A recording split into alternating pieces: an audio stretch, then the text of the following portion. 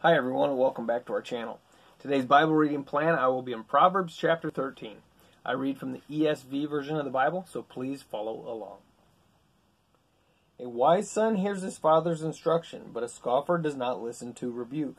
From the fruit of his mouth a man eats what is good, but the desire of the treacherous is for violence. Whoever guards his mouth preserves his life.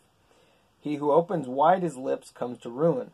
The soul of the sluggard craves and gets nothing, while the soul of the diligent is richly supplied. The righteous hates falsehood, but the wicked brings shame and disgrace. Righteousness guards him whose way is blameless, but sin overthrows the wicked. One pretends to be rich, yet has nothing. Another pretends to be poor, yet has great wealth. The ransom of a man's life is his wealth, but a poor man hears no threat. The light of the righteous rejoices, but the lamp of the wicked will be put out. By insolence comes nothing but strife, but with those who take advice is wisdom. Wealth gained hastily will dwindle, but whoever gathers little by little will increase it. Hope deferred makes the heart sick, but a desire fulfilled is a tree of life. Whoever despises the word brings destruction on himself, but he who reveres the commandment will be rewarded. The teaching of the wise is a fountain of life, that one may turn away from the snares of death. Good sense wins favor, but the way of the treacherous is their ruin.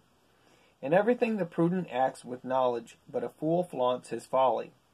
A wicked messenger falls into trouble, but a faithful envoy brings healing. Poverty and disgrace come to him who ignores instruction, but whoever heeds reproof is honored. A desire fulfilled is sweet to the soul, but to turn away from evil is an abomination to fools. Whoever walks with the wise becomes wise, but the companion of fools will suffer harm. Disaster pursues sinners, but the righteous are rewarded with good. A good man leaves an inheritance to his children's children, but the sinner's wealth is laid up for the righteous.